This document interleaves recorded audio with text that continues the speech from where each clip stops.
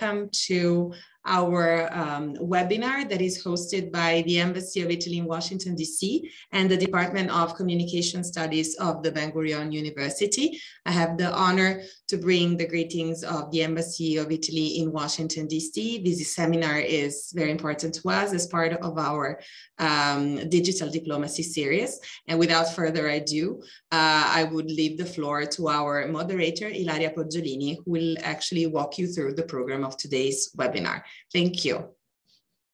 Thank you very much. And my welcome to the webinar on crafting the future of cultural diplomacy in the digital era. This webinar will be structured around the 4 presentations, very brief presentations, relatively brief presentations, with immediately a reaction from me, from the chair, and then from opening to questions from the audience. The audience is asked to, while you're listening, and if you're stimulated by the presentations, to write down in the chat your question, possibly as concise as you can. Just a few more words before introducing the panelists. The idea of this webinar is to really bring together different viewpoints. So bring together the scholarly, theoretical side of the story, but also bring in practitioners from diplomacy and the private sector. The main thing will be moving, actually, our first speaker will actually move in that direction, so moving really beyond digital, meaning that at the core of our webinar, we will have the metaverse, avatars, representations, I'm sorry, visual representations, and the dimension of visuality in digital diplomacy. Can this become active part of what diplomats do? Which are the challenges? Which are the risks? Which are the benefits? So all these questions in different ways will be answered, and the experience of studying or practicing the new frontiers of digital diplomacy will be coming into the various presentations. So without further ado, I will present one speaker at a time. And the first one is Cornelio Giola, who is Professor of Diplomatic Studies at the University of Oxford. And we've been collaborating before at different levels in events and in teaching.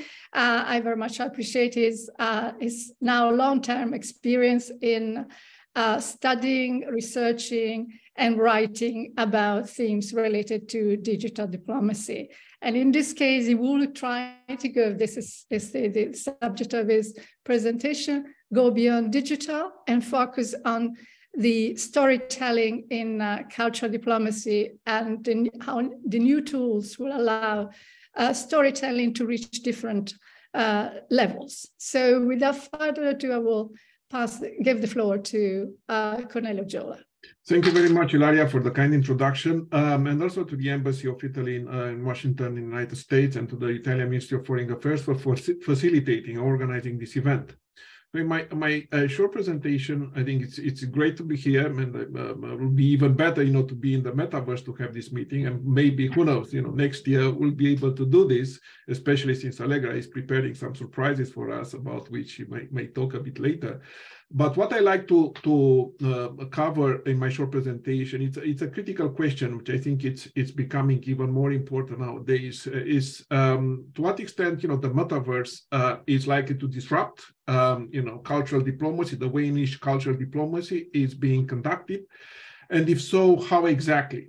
And I think the question deserves attention in light of the recent surge of public interest in the concept of the metaverse, right, surrounding the metaverse, particularly since October 2021, right, when Zuckerberg made his announcement, and then he rebranded Facebook as a Meta company, and the effort he has made and the money he invested in making this kind of a turn. But at the same time, I think we have to be careful not to exaggerate the potential impact, but also, not to underestimate the potential, the significance of this technology for cultural diplomacy in particular and digital diplomacy more broadly. So my answer to this, I think it's a balanced one, it's a measured one. I think there are opportunities for the metaverse to change cultural diplomacy, and the strongest potential is Ilaria hinted in the storytelling. More specifically, the strongest potential I anticipate for the metaverse, comparing, for instance, with social media, it's at the level of interaction between audiences as well as between those creators of culture and disseminator of culture. So I like to discuss this and to explain a little bit what I mean by this. In order to do this, just very briefly to explain a little bit the terms. So what exactly we mean by metaverse here?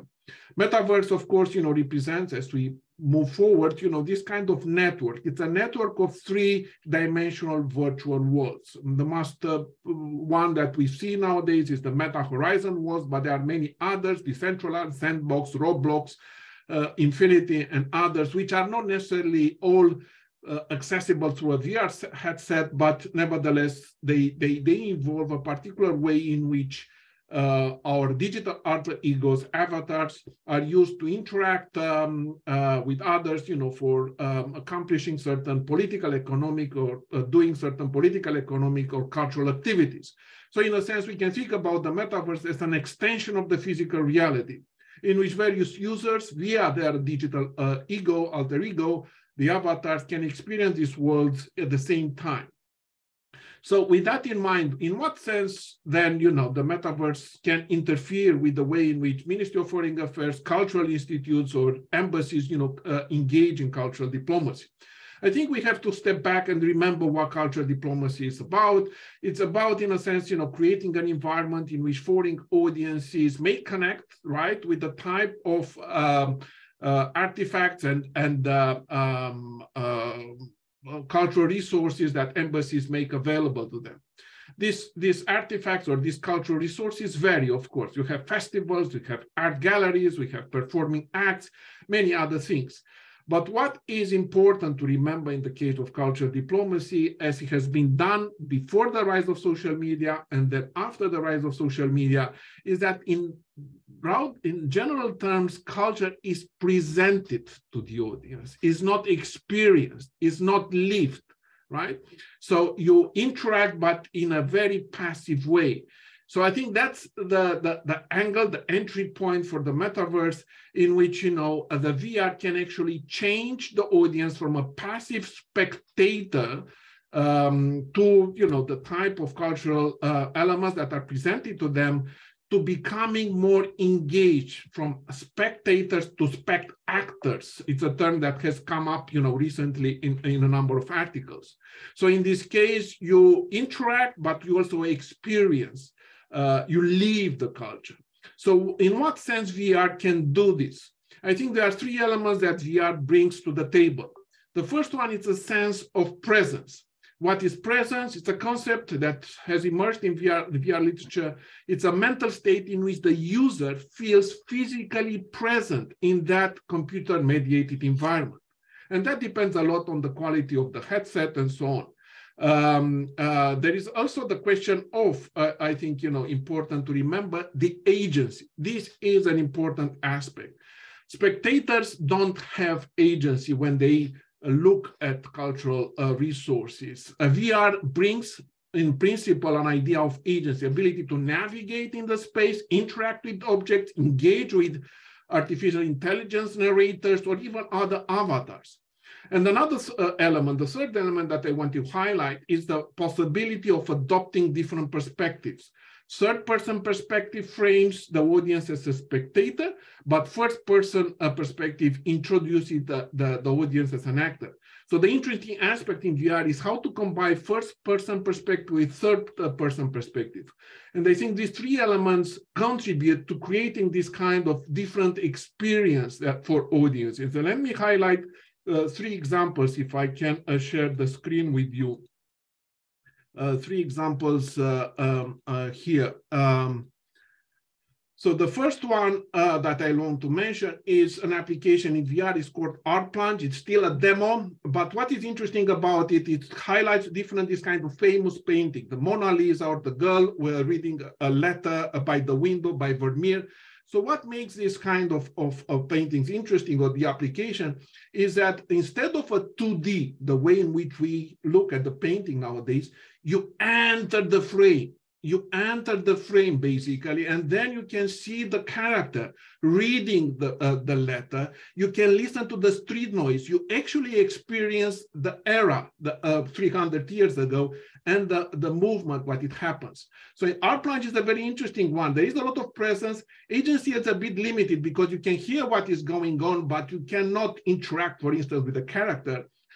You just look at it, experience. And the perspective is one of a third person. So I think it's one way in which this kind of culture is experienced using this kind of famous artifact. The Anne Frank house is another interesting one because it's a replica of the annex in which Anne Frank with her family and the other companions hide during World War II to avoid persecution in Amsterdam. It's a very detailed, realistic image of various rooms. There's a lot of presence. You feel there. If you visited the place before in Amsterdam, the physical one, you really feel that you are there. There is a lot of agency. You can move, you can interact, you can touch the diary, you can do a lot of other things that you can move. For instance, you can listen to BBC. There is a radio. You can listen to the BBC and hear, the sound of the, the announcement about the landing day, the D-Day in Normandy. And also the perspective, because the perspective is done through the eyes of Anne Frank, the fear, the hope that she had experienced at that time. So it's a very immersive perspective. And again, you can experience that in various ways. A third example that I wanted to mention is The Key. The Key, it's a theatrical performance. It's a movie that got a number of awards for VR for Good.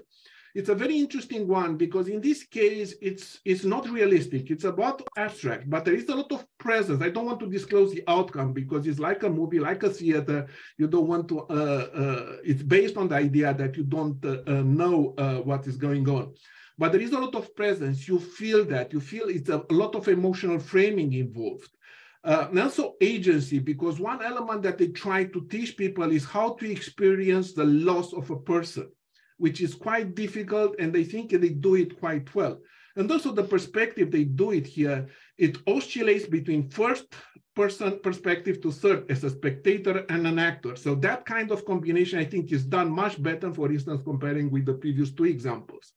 So just to conclude here, I think the point here about the VR in culture is that, these are few examples that I made. The sky is the limit. You can experience Rome during the time of Julius Caesar, or London during the Great Fire of 1666, or, for the cruelty of colonialism in this sense. But the larger point here about VR, it can transform the way in which audiences interact with the cultural artifacts, right? It's not only about being passive, but also experiencing in a way that it was not possible on social media or in a traditional way. So I think that's the advantage probably, and I'm going to stop here because time is very short. So thank you very much. Unfortunately, yeah, very short, but thank you so much for at least, bringing to the table in the first presentation, the question of participation. So is that the crucial new frontier of cultural diplomacy? We will discuss it after the first round. So let me just move, as time is precious, to our second speaker, who is Consul Allegra Baistracchi, who is a consul in Detroit, Italian consul in Detroit, and she will tell us about her own experience with a project called Love IT Detroit, the Metaverse, which has been launched in the world's first free exhibition of modern Italian art in collaboration with the Museum of Contemporary Modern Art in Rome, and of course with a large interaction with the private sector, which we will hear about after her presentation or during her presentation as well, because one key element of our discussion is to see how the public and private sector are interacting in constructing this, in engaging in the new frontier of digital diplomacy. So Allegra, the floor is yours. That's it. I'm going to start by sharing my screen immediately so we can get started. I have a lot to say.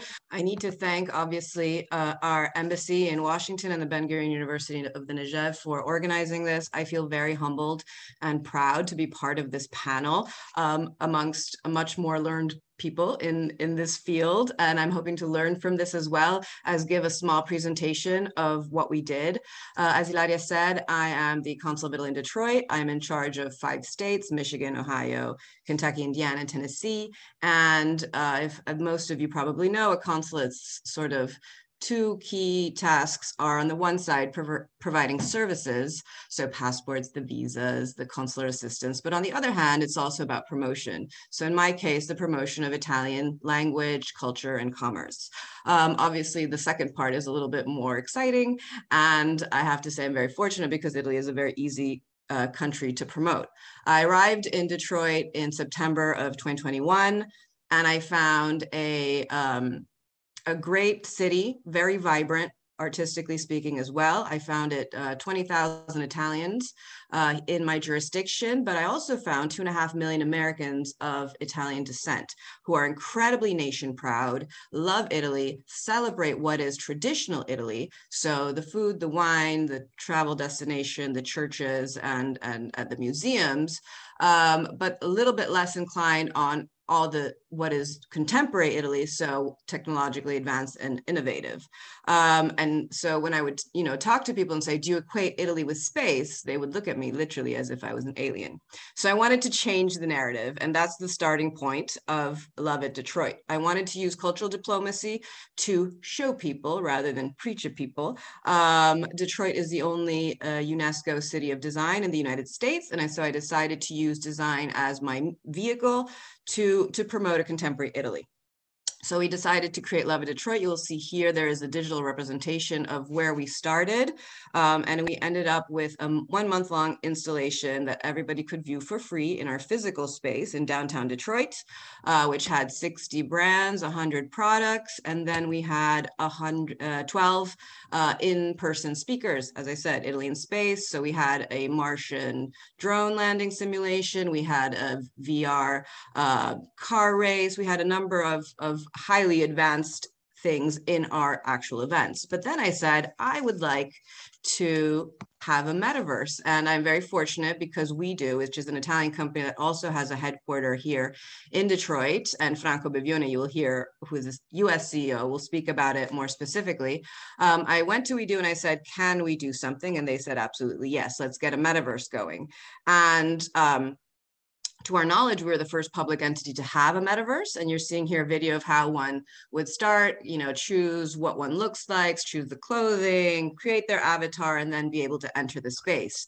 The reason for wanting a metaverse in the first place is twofold. On the one hand, I wanted to have maximum inclusivity. So in our physical space, we got rid of all elevation. We had ramps. It was all very accessible. But then we had the metaverse because I wanted to really create no barriers, even geographically. And we had people from all over the world that came to see our metaverse. And this is what you're seeing now was our Metaverse 1.0, which was all about made in Italy and design.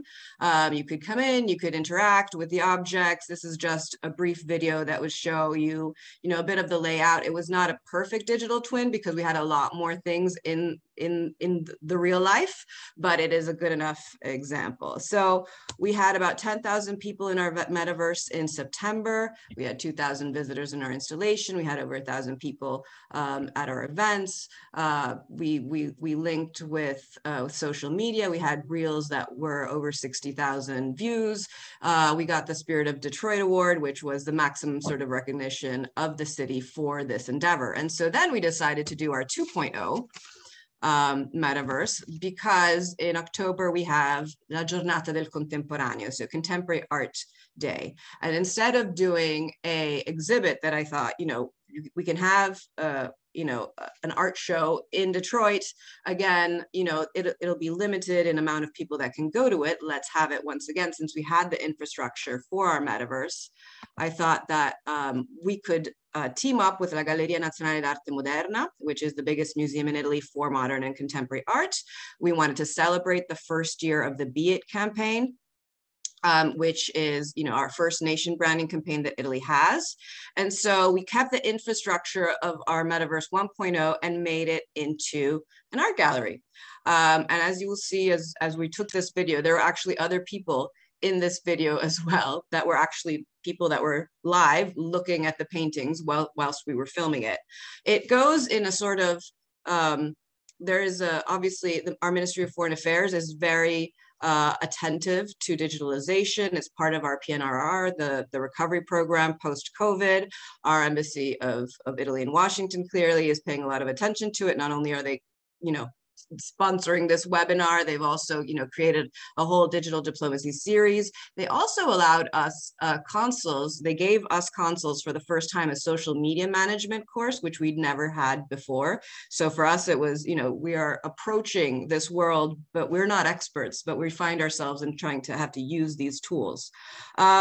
And so that was what it was. We are doing it all again. The reason why the metaverse isn't active right now is it's under construction.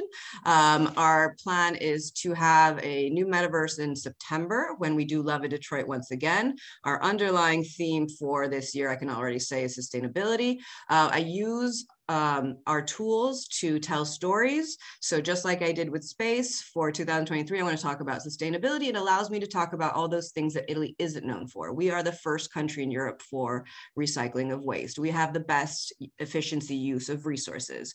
All these things that here are lesser known. So I'm trying to change the narrative. I'm somewhat succeeding in this. And I'm going to just, since we're talking about digital diplomacy, I'm going to put up our information there. So if anybody wants to follow us and know more, we'll have more information coming soon. So that's in a nutshell. I was very brief.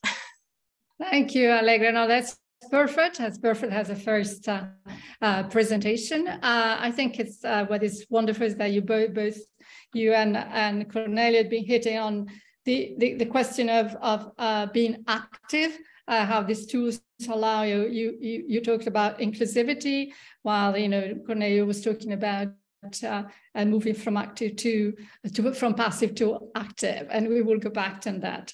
It would be great now to hear how this project in Detroit area saw a cooperation between public and private, and this is actually at the core of any development in the future of the metaverse, as we perhaps will go back on that with a couple of questions. And so I would like to ask Franco Bevione, who is the CEO of a company called WeDool, WeDool,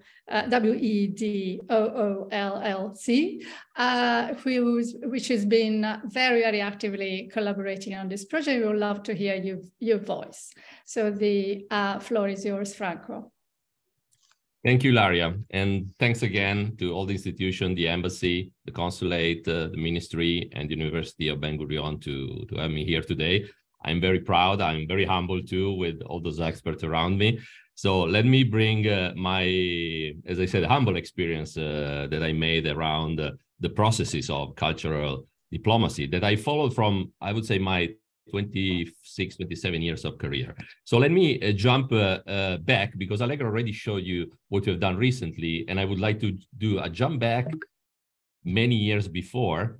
I'm talking about 1958 in Brussels, when there was an expo, the Universal International Trade Fair. As you know, the expo is one of the instruments that countries and institution, organization have used during time to present the best of breed of what they had in terms of technology, art, and culture. At the expo, probably who has been in Brussels remember the Atomium. The Atomium is the symbol of Brussels and is the only element that still remains of that international exhibition of 65 years ago. There were many others presented by different countries. The Atomium was one of them. And there was one in particular that I want to focus the attention on. It was a pavilion created by Philips, the company that we all know. Philips wanted to present in 1958 the best of breed of what they had in terms of technology capacity to propose to the world. And why I'm bringing that up? Because three very important characters, artists of that time, Le Corbusier, that I think doesn't need any kind of introduction, one of the most important architects in the world. Varese, that I frankly didn't know before that. He was a music composer, representative of the avant-garde, with very weird concept and aesthetic. He was thinking that every kind of noise, every kind of vibration in our life can become music if organized in a certain way. And then Yannis Xenakis, that was at the time an assistant of Le Corbusier, but was again a multi-facet artist, engineer, architect, composer. Together, they worked for Philips to create what is called today Le Poème électronique, the electronic poem. That was a real installation. You see here a real picture of that time, made in 1958. 2 million people visited this space. And why I think it's so important for what we're talking about today? Because in this space, there was what is considered the first multimedia event installation in history, 65 years ago, imagine at the time. And even the structure that was is called hyperbolic paraboloid. It was something extremely innovative. It was made by asbestos and concrete. I saw the video where the workers are spreading asbestos on these surfaces. It's really an incredible time. Anyway, inside this structure, they created a 8-9 minutes show with lights, sound, video, and an experience in general where the users were seeing all the best of technology. Just to give you an idea, Xenakis was able to put 350 speakers that were working together to create incredible sound effects composed by Varese and all directed by Le Corbusier. Just to give you an idea, I'm not going to show you all the video, but I like to see those images because are really from another time, but are still very... Let me take off completely the audio. Here you see some images of what it was and some images of what we made a year after. Why is it important? Because all this that you're seeing was completely lost. For 50 years, pieces of this installation were conserved in different places, saved in Getty Foundation in Los Angeles, Le Corbusier Foundation, in other places, were studied from different single point of view, but never all together like it was in 1958. What we did in years after, putting together, let me go next. What we did almost 50 years after was to put together a team of companies, private and public institution, under the umbrella of the Culture 2000 program supported by the European Community. And at the time, I was the director of the Virtual Reality and Multimedia Park, an innovation research center where Professor Vincenzo Lombardo was working with us and the university to recreate this. And we had partners around Europe, University of Bath in UK, the University of Berlin in Germany, the other Polytechnic in Poland. And together, we recreated, collecting all the information from all these different sources, we recreated in virtual reality an immersive application where it was possible to live again the experience. It was 2005. So imagine that technology was pretty different from what we have today, but it was, in terms of concept, the same thing that Allegra was showing before that we did today with Love Detroit and the different installation. We recreated the space, the 3D geometry of the space. We recreated all the experiences, starting from document, partly incomplete about the composition made by Varese, by the different document to save the original recording of the sound made by Varese in different moments. And we have created something that here in really few seconds, I try to show you in like at a glimpse, where the structure as it was became a 3D application, immersive, that can be used by different, these are the original document we started working with, and it became something alive again. Why I started from that, and I like very much what Cornelius was saying at the beginning, that I really witnessed in these 30 years, I work with museums a lot of times, and museums are one of the example of instrument of cultural diplomacy put in place by states, governments, and so on. I wanted to show this because this guy, almost 80 years old, he was there in 1958. He retried the experience, and he was very, as you see, he enjoyed it. He said, yeah, it was very close to even better than the real one. But that's okay. Now, let me get back to what I was saying. I like very much what Cornelius was saying, because I saw in these 30 years a big change between what the classic communication from museum was. That was a sort of top-down approach where you were going to a museum. I remember I was young, the teacher was telling you, stay silent, just look at what they're saying. You cannot interact. So it was a sort of authoritative message given by a government, an institution, or somebody to the users. I saw all these changes a long time, where also at a certain time there was a sort of risk that the message was losing power, because the power was going into the hands of the users. And that's what happened, for example, with the news. In the news world, with the advent of social media and interaction today, all of us, we don't know if the source is really trustable like it was before or not. But I think it's a passage that we have to absolutely to follow and to support. I want to close here because I think I'm already 30 seconds late, probably, right, Ilaria?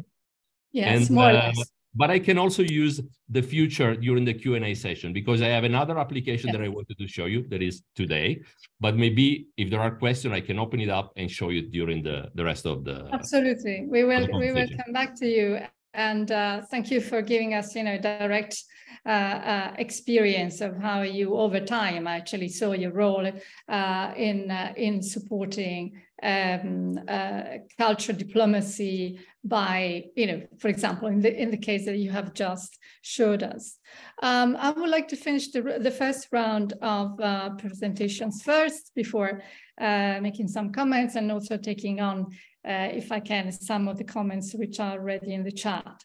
So our fourth speaker is, we started with the scholarly views, and we end with scholarly views. Ilan Manor, who's been very much actually behind this initiative, this webinar in particular, and who's a lecturer at the University of the Ben Gurion, University of the Negev, but he's also been working, is another scholar who's been extraordinarily active in publishing and also interacting with various projects, including in Oxford with Cornelius, on public diplomacy and on digitalization of public diplomacy. So I think it would be very good to round up the panel with your presentation, which is also focusing on aspects related to the Cultural Institutes, so the Global Cultural Institutes and the new practice of cultural diplomacy within that sphere.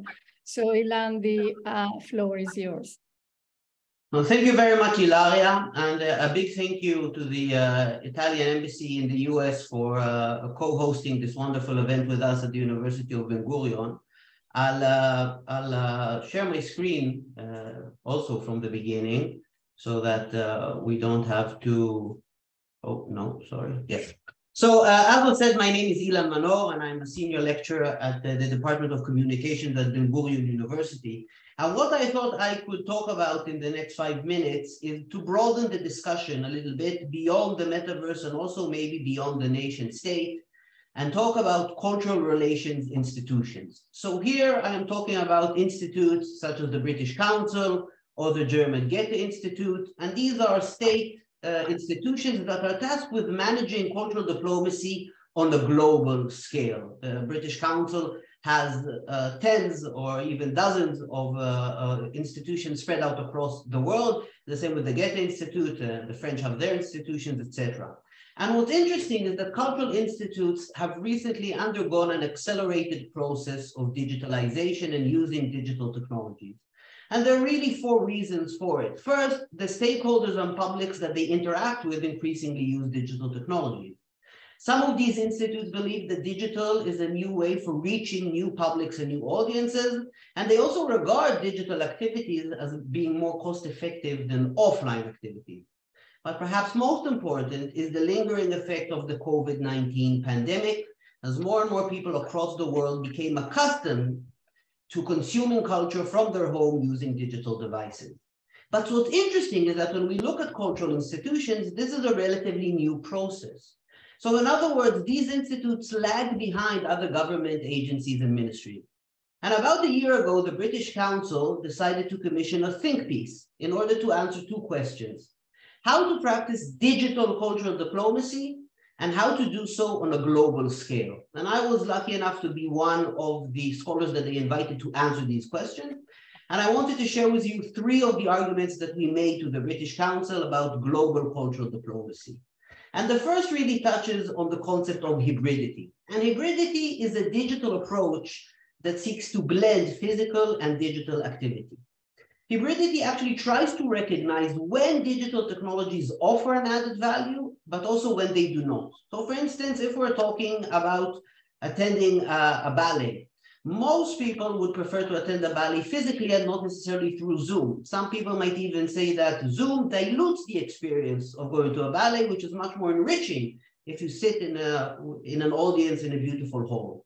But a lecture series can definitely benefit from digital technologies, as instead of a physical lecture series, you could have a digital one. The same is true of using WhatsApp groups to manage a global network of teachers.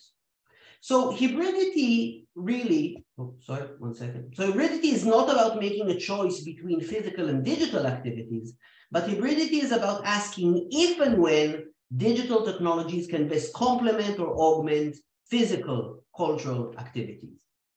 The second thing that we explained to the British Council was that digital technologies do not merely create channels for communication, but they create entire digital environments that are governed by certain logics and norms. So what do I mean? The digital environment of social media is governed by the logic of reciprocal following. I follow you and you follow me in return, and also of 2-way interactions, of conversation. That's not necessarily true of Zoom, which is a different digital environment where the logic is usually limited dialogue. We also know that a lot of the time when people participate in Zoom conversations, they are multitasking. There's even the phenomenon now called Zoom fatigue. At about 45 minutes, an hour into a Zoom conversation, people begin to zoom out. So digital cultural activities have to be tailored to the logic of digital environments. You cannot really successfully use Zoom for 2-way discussions or for a 2-hour discussion because it's governed by the logic of limited dialogue and multitasking. But in the same way, you can't use social media for 1-way information dissemination because people on social media expect 2-way interactions. They expect conversation. So what we tried to tell the British Council was that the concept of tailoring is crucial for global cultural diplomacy. That's tailoring between your goal, your cultural activity, and the digital environment. Finally, we advocated that global cultural institutions think globally. And what do I mean globally? Well, imagine that these institutions want to promote a cultural activity across the world. This goal has to be translated into local digital infrastructures. In other words, what I'm saying is that different technologies are employed in different countries in different ways. So if you want to promote an arts festival in India, this might best be achieved through a WhatsApp group. But the same festival may best be promoted in France using Facebook. So global thinking really leads cultural institutions to consider important digital factors, such as local digital infrastructure, local digital literacy rates, and even locally available digital devices. And I think that global thinking also recognized that when we're talking about cultural diplomacy, and especially digital cultural diplomacy, there is no one-size-fits-all solutions. Different nations can accommodate different forms of digital cultural activity. So what are the main conclusions of this short presentation and the report that was commissioned to the British Council? Well, first of all, we know that digital technologies are increasingly used in global cultural diplomacy. But it's important to remember that the offline and online worlds are not separate spheres. These are two worlds that intersect and impact one another all the time.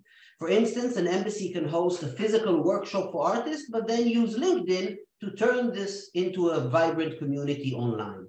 And I think that what we realize is that the future of digital cultural diplomacy is blended. It will rest on a mix between online and offline activities that are then continued online, or online activities that are used in order to leverage future offline activities. I think I'll stop here because that's my 5 minutes, but thank you very much for your time. Thank you very much, Ilan. And actually, you give me a chance to play this ball back to the entire panel, meaning if the idea of an hybrid new normal, say an hybrid new normal in cultural diplomacy may be the future. And if that is true, how do we combine that with the debate on new realities, or say, with the metaverse, which tends to create a reality which is very similar to the original one. So is it possible to have an hybrid when there is a tendency of the metaverse, if embraced, to become the reality? Is that a kind of an absolute that is difficult to share, that is difficult to make hybrid? First of all, I would like to ask Cornelio if he wants to add something on this level of the discussion.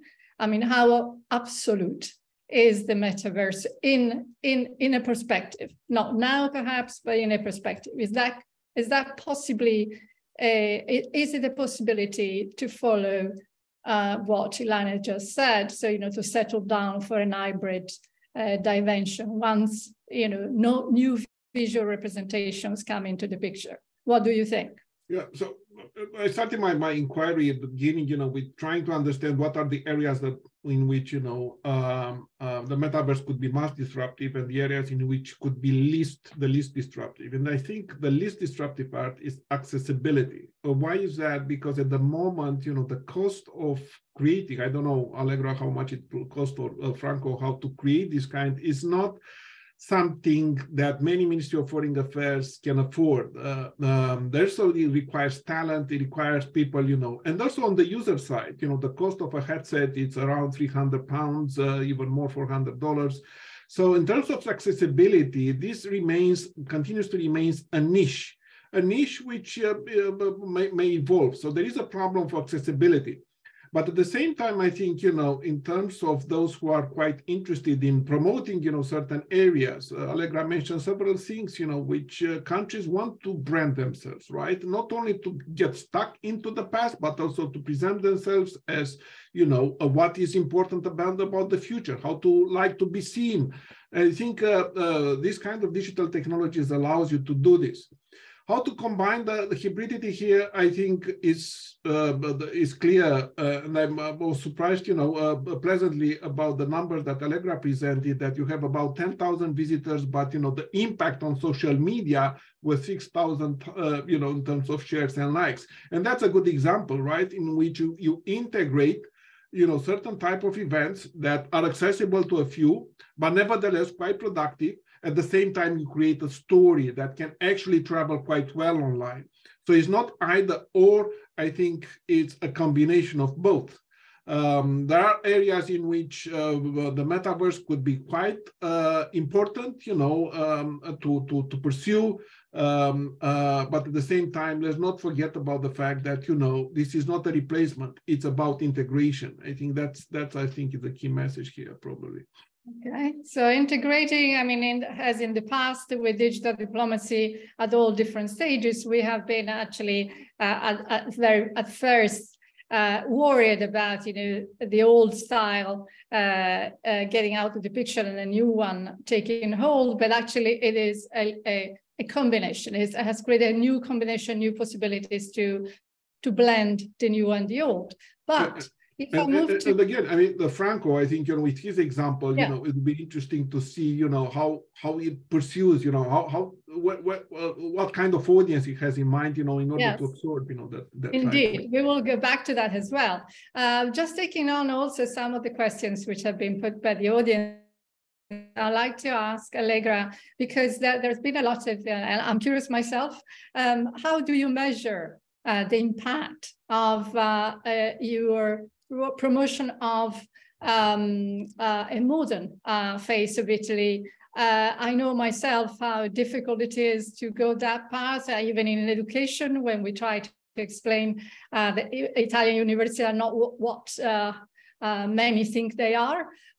So how do you change the perspective? And has it been successful? Some people in the audience wants to know if you've been able to measure the success of your initiative from that point of view.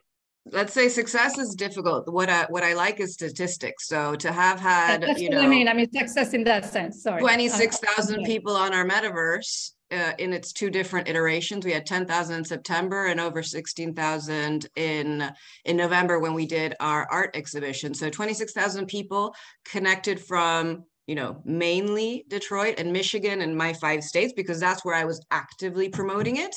But obviously from Italy, and we had people from Japan and from Africa. It was incredible to see it in that sort of sense. Ilan mentioned like the dilution of the experience. I got asked in an interview by a student actually of the Sole 24 Ore management course on conservation of cultural art. And she said, isn't it not diluting the experience by having an art exhibit in the metaverse? And I said, well, no, because if you cannot be in Rome to see this art in person, this is the next best thing. And in some ways, is it a better thing? You can arrive to a level of detail, like the example also that Cornelio brought, of getting into like within 1 centimeter of a piece of art, which you wouldn't be able to do in the metaverse, clearly. As far as other indicators go, we had 30 articles in the US press. I don't know if you guys know American media. They do not care about anything that's not American. So clearly the fact that they would write about something that a consulate does was sort of unheard of, and it was both local and national. So I was very proud of that. In terms of business, we had incredible networking. With each event that we had in person, there was, business people from that sector that were both local and from Italian companies and from other countries. And to be honest, like, I've had, companies come back to me and say, grazie Allegra for your introduction. I've had so-and-so a contract. So it could be also, recognized in monetary terms. Obviously, I don't have access to that. But what I'm hoping to do for this coming year, for September, is there's an incredible media publication called We the Italians that sort of promotes all things that Italy does in America. And they have come up with a sort of, I'm not sure who they partnered up with, but they came up with an analytics that sort of is a they measure the perception change. So this is, since it is something that I absolutely am interested in doing, we're working on them for September to see from start to finish of the month, and they will do their analytics and sort of give me some feedback on the actual impact of our event for this year. So that's exciting. Excellent. Great, Allegra. That's very good to hear. I mean, of course, this will open a reflection for us also academics to how to understand how slow or how quick is the perception of a country, the change in the perception of a country is, how long it takes and what kind of, you use in your tools, in your professional capacity. It's also would be interesting to see how sociologically this has an impact on the mentality. It's a longer term reflection. I'd like to ask Franco to perhaps give us a little bit more, if I can be really blunt and ask a question maybe that also is interesting for the audience. I mean, what is in all this for the private sector? I know that you clearly are passionate about this, and your story about the Brussels project shows that.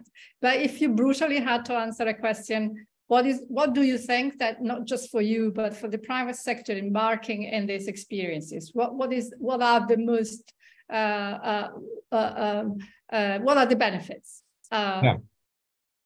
Yeah, let me say first of all that I show you something connected to the cultural environment, but we exploit all the things we do very much in the private industry. So, for example, comes from more than 20 years of experience in using the technologies that I was showing you before, applied many years ago in any case, but we use them for current applications. For example, at the moment we're working on a virtual dealership for selling cars, where a potential buyer on a website is choosing all the colors, all the options he wants on his new car. But at the end of the process, instead of going to the dealership, that is a process, by the way, that I understood all over the world, nobody likes very much, they can get into a metaverse-like space that is a sort of virtual dealership. They can talk, they can chat with a dealer representative, talk about finance, talk about everything, till to finalizing the contract. Also, Amazon is experiencing these kind of things. So that's just to say that the private sector has a lot of interest for these kind of technologies, and then we just apply them to the culture world, to the cultural diplomacy world. Just to give you an example that I couldn't do before, if I can steal a couple of minutes before my application didn't load up, so I did in the meanwhile. Let me share my screen, and I integrate the answer I was giving you, Ilaria. Can you see my screen now? Yeah. No, actually, no. Not yet. What about now? Yeah. Okay. I wanted to show you this. That is a sort of higher level of what we've been able to create with Allegra. What you've seen with Love Detroit was the peak of the iceberg. And we did that obviously for, with Allegra knows that very well, with a lot of budget constraints, time constraints. Obviously, we couldn't do whatever was possible in that case. But today, with the technologies coming from the video game world, where we are talking about multi-billion with a B dollars company, there are a lot of capacity that we can put in place. What I'm showing you here, for example, is a new tool that is free. We are collaborating with them. Epic, it's a website, what I'm connecting to. Epic is the company that owns one video game like Fortnite with 500 million of users. So we're talking about interesting numbers in terms of whatever you want to deliver to these people. There is a commercial message, but also a cultural message, whatever you want to use and put in this channel. Here, as you've seen in Allegra's example, you can customize an avatar, you can create your own, you can modify your outfit, you can have different kind of things. Let's remove the eyeglasses. Then after doing all that, you can enter into a real virtual world. I don't like the word metaverse very much, even if I use it every day, because it's one of the more abused words in the last year and a half, I would say. Before it was virtual reality and augmented reality, that, by the way, as probably you know, it's something that started in 1965. So 50 years ago, and then went up and down, up and down. But the market is using this technology. So I don't want to go too far, but just to show you that what I'm doing here, at the end, I save my character and I can move around in a real environment. I'm driving the avatar by myself in this moment. I can do many different things. I can enter in incredible spaces. Here I have conference room. I have a sort of cinema. There are spaces for doing training on different kind of products. It's a real world where I can even sit down. Now I'm alone because sometimes I find other people here inside. But I can sit down, for example, here invite people to chat with me in a private chat, or I can have a public speech. It's a real, what we think about the metaverse world. So, and trying to wrap up here, answering to your question, there is a huge interest on our side because we have developers, content creators, and we do business with that. And that's a personal love. I used to work with museums and cultural institutions from my last 25 years. And so sometimes we're also able to do business on that side, but we think that in the future, also the government in many different aspects will apply those kind of technologies because they are there and everybody's using them. Yes, Franco, thank you so much, because actually I wanted to stimulate to bring in our conversation some ideas what exactly the future could be like in the cooperation between private and public, and in developing tools which are, which could be at least a parallel reality, as we all seem to agree that hybrid may be the future. And I would like to get back to Ilan, because there are many questions in the audience regarding to the global and the bilateral dimension of developing cultural diplomacy. And just ask to Ilan to maybe comment a little bit more about the fact that some in the audience, for example, worry about the inability to penetrate within countries which refuse to allow contents to come in digitally from other sources, say that they do, that they want to block, for example, or say be more about the fact that international, organizations like the British Council, but also what would international organizations, international organizations also pursue a kind of global cultural diplomacy? So, if you have a few more minutes to add up to what you had a chance to say in your presentation, Ilan, please. Yeah, thank you for the question. So there's a lot to unpack here.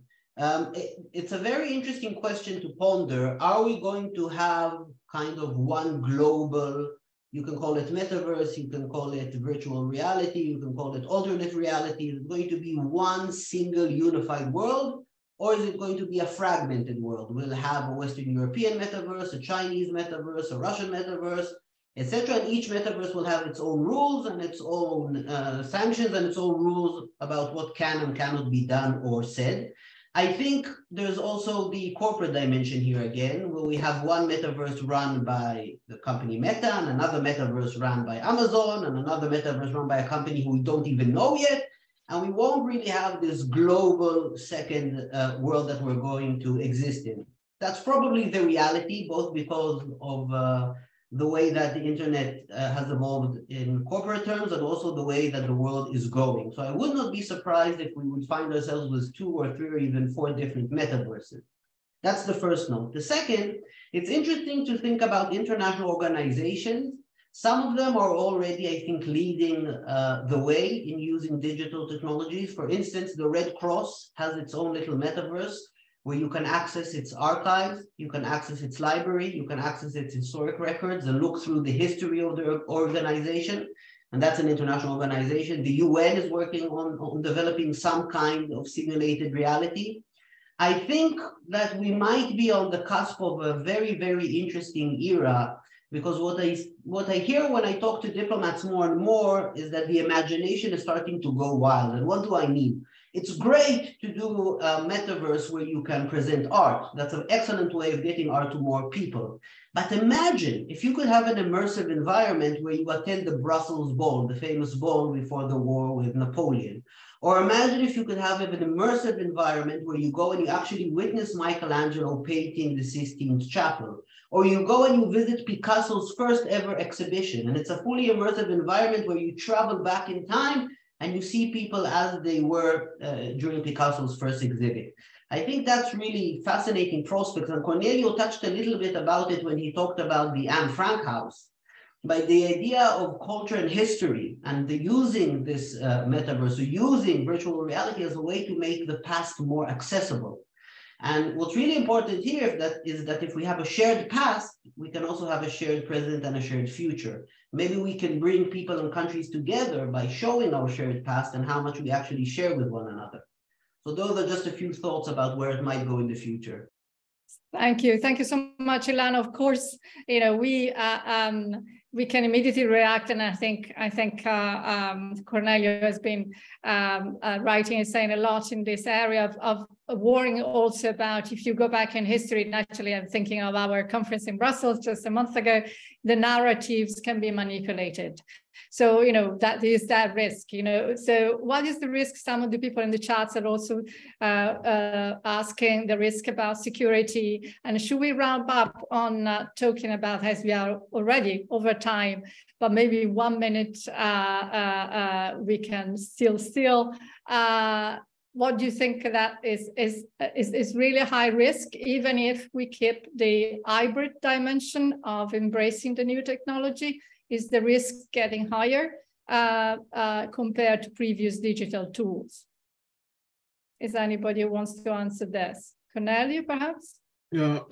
Well, I mean, the risk already, with new technologies, you have to adapt to them. I have to, for instance, defense structure in the United States, in UK, in Canada, and also in Europe, it's been using synthetic environments, they call them synthetic environments, which is this kind of VR environments for military training, for engagement. And there is a lot of discussion about what extent they can be hacked. And then the entire training and the entire, you know, battlefield operation will collapse. So I think, you know, with the new technologies, I think it's always, but with the cultural, let's not forget, I mean, you pointed out, you know, the dark side is always there, and it's already present, in which, you know, the history is being rewritten. And the fact that the virtual reality, because of the presence, because of the interaction, becomes so real for many, it's a different type of propaganda, disinformation that you have to be aware of. And the other point that, in terms, I don't know whether it's a risk or not, I think there was a question in the audience about this expands the field. You have Ministry of Foreign Affairs with limited resources trying to do something. The private sector, I think, you know, it's going to explode in this, but also, you know, it can bring in new actors. So the medium becomes more competitive, for better or for worse. And the fact that it's so immersive, I think it can have a deeper impact. We talk in VR theory about the Proteus effect. The Proteus effect is that the type of elements, the behavior that you adopt, the way in which you immerse yourself in the VR has repercussions for your offline behavior. So there is a lot of evidence about that, and the way your persona, your virtual persona, the way in which you develop yourself has repercussion for your offline persona. So that type of interaction, it's another risk that you have to manage. But we are at the beginning, I think, you know, with this. Yes, thank you so much. And actually, there has been, I mean, as you can see from the chat, there have been many comments that, or questions that I have no time to pick up, apart from showing that actually there's been a great interest also for the test case that has been presented here by Allegra and Franco, and many would like to know how you did it. I don't think we have time to explain that, but I think the success of a webinar is always the fact that we end with many more questions and we will need much more time. So it means that it's a discussion that is ongoing, and I would like so much to thank all four panelists for their contribution and their capacity to do it in a short time. And I really hope there will be more opportunities to continue our conversation in other, maybe in real presence in the future.